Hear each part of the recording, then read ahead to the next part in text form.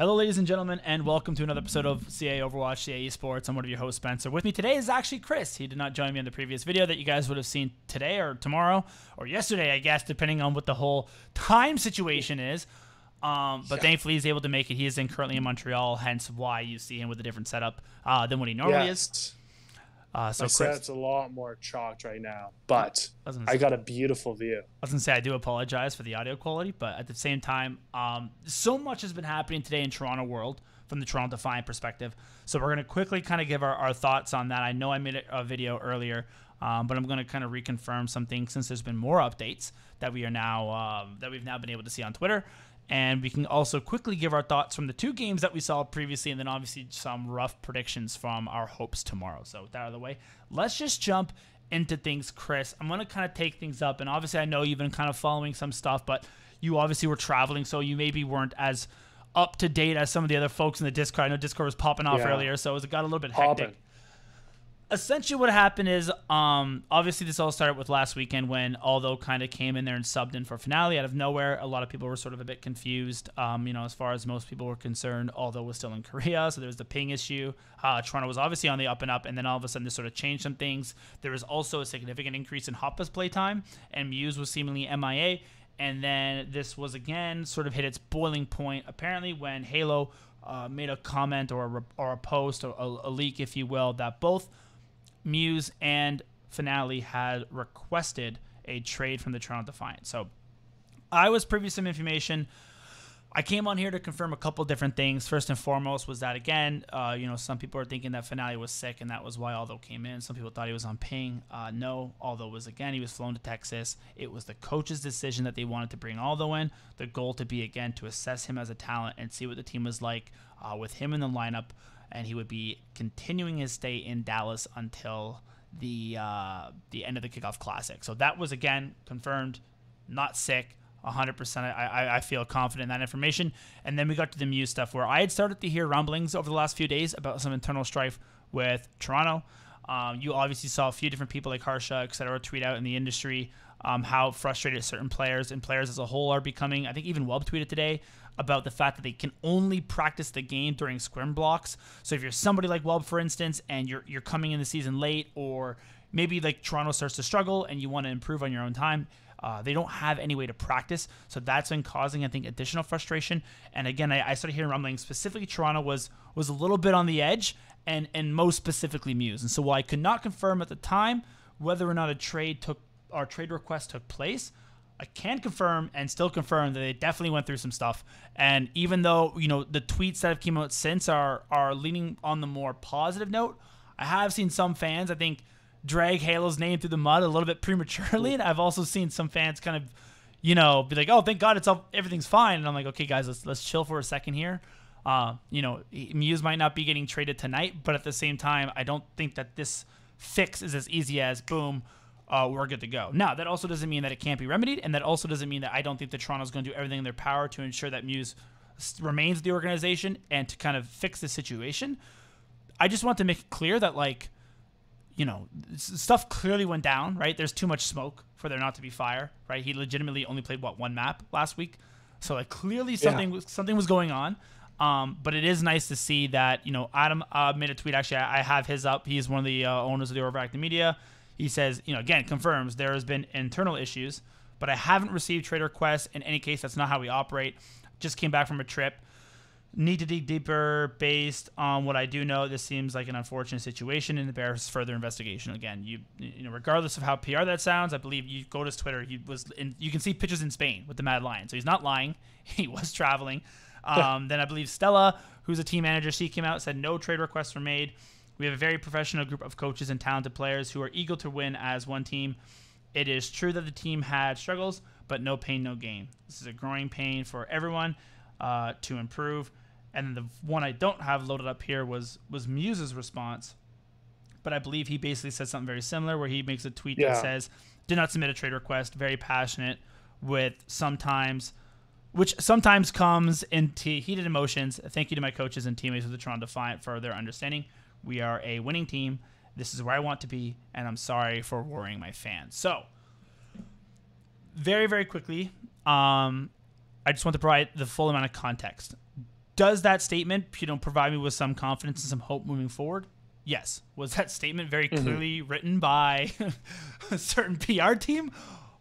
Also, yes, right? Like, as great as it does sound. Well, it's interesting that you say it's written by a PR team, because at the same time, they're like also claiming that there's been internal strife.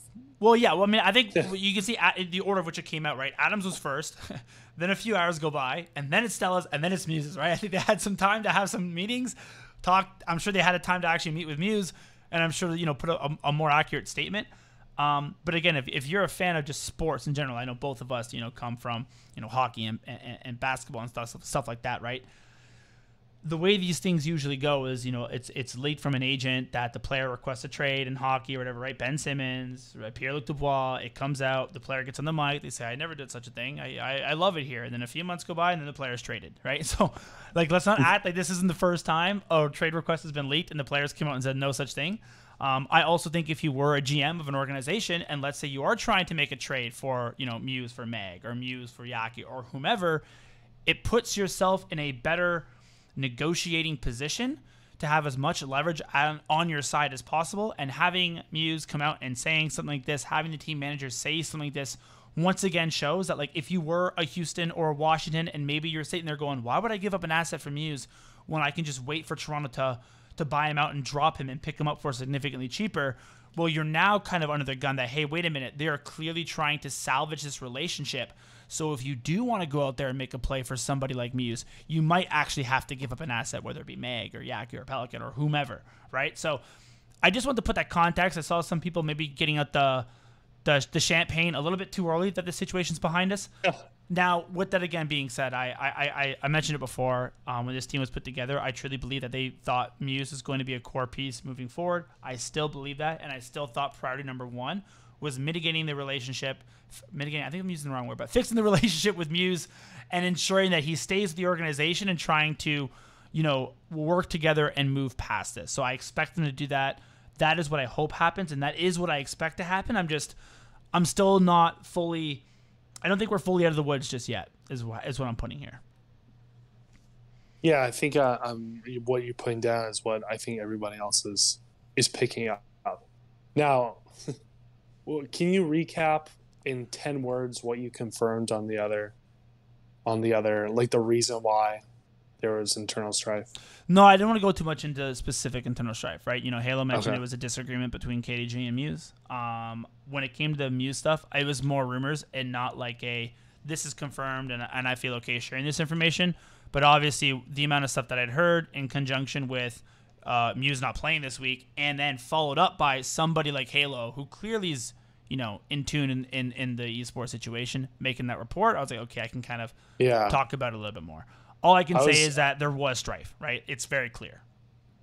I was saying this to you earlier. It's interesting looking at the, I guess, how often head coaches and players would, let's say have disagreements in esports versus other traditional sports, because you can imagine the difference in authority between esports and other sports is so different because your coaches are, maybe a couple years older than you. They playing for roughly the same amount of time. Whereas going to hockey, I'm looking at some of the big names in coaching at hockey. They've been coaching for 20 years, let alone playing for another 30 years before they're coaching these 18-year-olds. And not even only that, it was also something I think actually Adam spoke about on our show a long time ago. There's also like when you're in hockey, in basketball, and you're a kid and you're brought up through that system, you become much more conditioned to authority.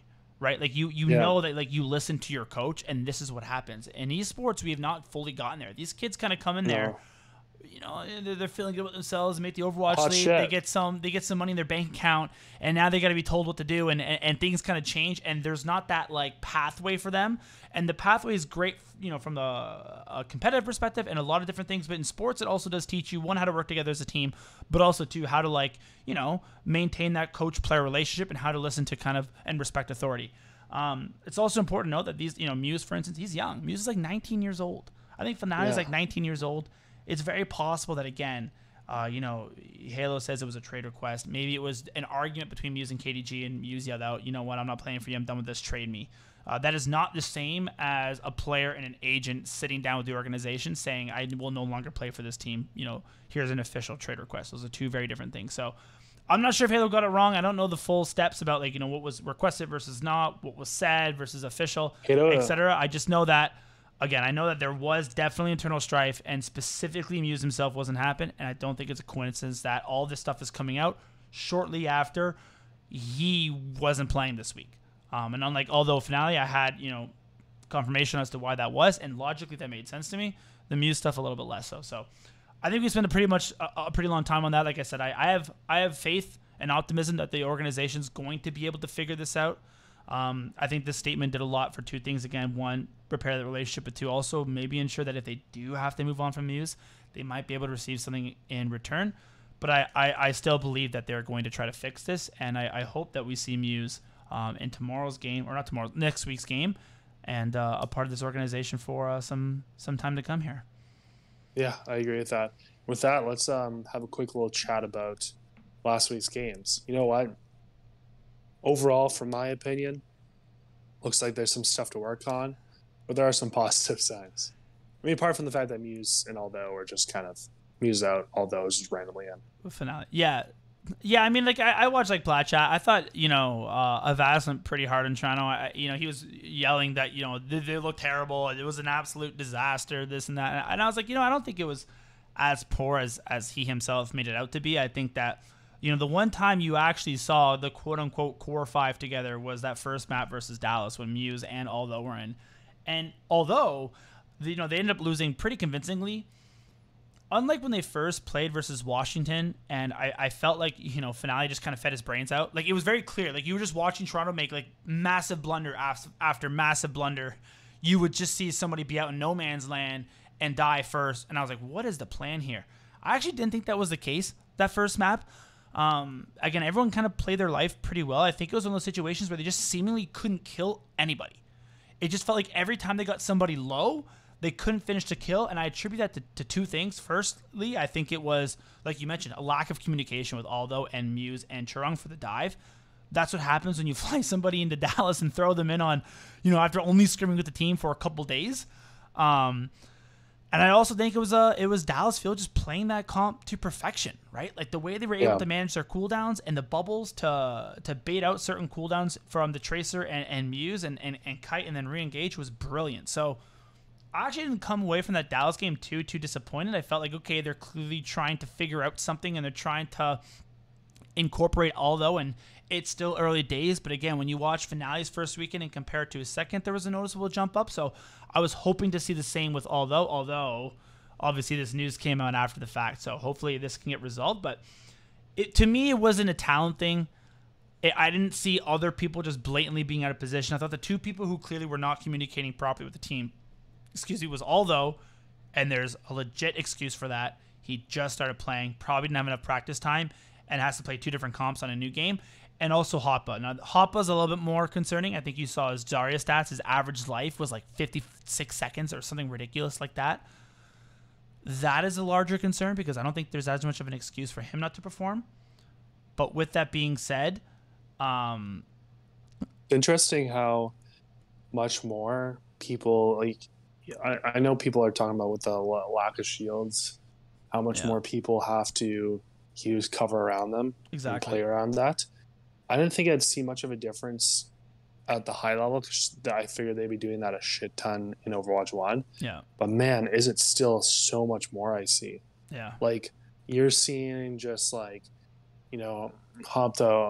when he's playing Zarya, jump from cover to cover and just going popping out and dropping a little Zarya bomb, popping back in. It is crazy, man. Yeah. And that's obviously something that, maybe Toronto can improve upon the more they practice. So I know some people were really down, especially someone like, Vass.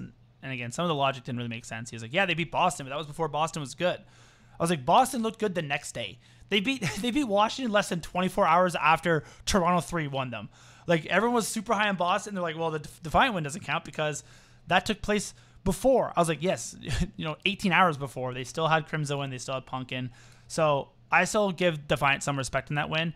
If they can get MuZe back under wraps and more practice under their belts, I still think that this team has some pretty decent potential. I still think, again, the Hoppa kind of concerns me, and I still would like to see another DPS player in there, whether it be Yaki or somebody. But I don't think it was as bad as some people made it out to be, and I am very curious to see how they do versus a team like NYXL. Yeah, I totally agree with that. Awesome. Anything else you want to add before we kind of move on to some predictions? Like I said, I didn't want to spend too much time because I felt like, you saw a player with no practice play and looked like he had no practice. So I was like, okay, it makes sense to me. Yeah, I think we covered the main points. I think, all that's left is... Backline still looks good. Hisu still Hisu. I was going to say, that's the one thing I was going to say. Twilight, I think he was the one shining star in the fuel game. Churong too, man. Churong had some really nice boops too. He did have some nice moves, but Twilight was consistently the one game, the only pick for us in a team fight. Yeah. No, our backline's great, so I mean, glass half full. New York Excel straight. NYXL. I'm gonna be completely honest here. There's a ton of new names here. I haven't watched enough of their VOD to really have a good opinion on it. I mean, not really. It's just Kellen, right? Feather played last year, and obviously the backline played last year. Yeah, he was on New York. The problem is we didn't watch a lot of APAC last year. That's the issue, right? So New York was APAC last year, exactly. So, no, I know Mumbang Gamanja did. Yeah, and Yaki did, but it's Flora. Flora's new. Vulcan's. So I say Feather. I keep saying Feather. Flora's who I'm talking about. So no, Cookie's a coach. But anyways, Kellen's the tank. What I'm trying to say is, listen, this team is stacked on paper, right? All those players have extremely high. Again, I never watched too much Flora or Feather or Flora. Fuck you. I didn't watch too much APAC last year, but I heard great things about him. I do know Ganam Jin's ceiling is incredibly high. I know Myumbung has a pretty high ceiling as well. Maybe not as high, but still good. I know Yaki can pound. And Kellen was a really good main tank coming into the year. So I think there's weaknesses, right? They only have one tank. Clearly something's going on behind the scenes because they have been super disappointing. Nobody had them as low as they are to begin the year. So that's why when I kind of talked about my fun little trade theories, I thought maybe you can acquire somebody like Yaki because they are in the dumps right now. This should be, on paper, it should be a tough match. From what we've seen over the past 3 weeks, it should be an easy Defiant win. And then now from what we've been hearing about some internal stuff with Defiant, I wonder if this match is going to be closer. I still expect Defiant to pull it out, though. I think that the more flexible team, the better backline. And if it does kind of start to become a Zarya meta, I actually don't think that favors New York even more, right? Because Kellen is mostly a main tank, so I think that's actually a situation where maybe Hoppa comes in there and looks even better. So hopefully they can get this internal stuff figured out, and I expect I would have predicted 3-0, but I'm going to say 3-1 just because I don't know what's going on behind the scenes. Yeah, you know what? I think it's going to be an easy 3-2. Easy 3-2. Not easy. And by easy, I mean I predicted it easily. So you think it's going to be a close game then, eh? New York haven't won a game yet, but actually, they won a game. That's not true. But honestly, we can see. I think it's going to be closer. Yeah, we'll see. Anyway, thanks for listening, guys. I know it's been our first one that's been back in a while. Yeah. But we are going to be making this a little more consistent because we have rejuvenated love in Overwatch 2. We'll see how long that lasts, though. As long as the lead isn't collapsed, and we'll see. No, Overwatch 2 was fun. So thanks so much for watching, guys. As always, like, subscribe, follow us on Twitter. Like I said, I'm more active on Twitter, DMs. Hit me up on Discord. Where's where it's at? Twitter is definitely where it's at. So thanks so much for watching, guys, and as always, enjoy.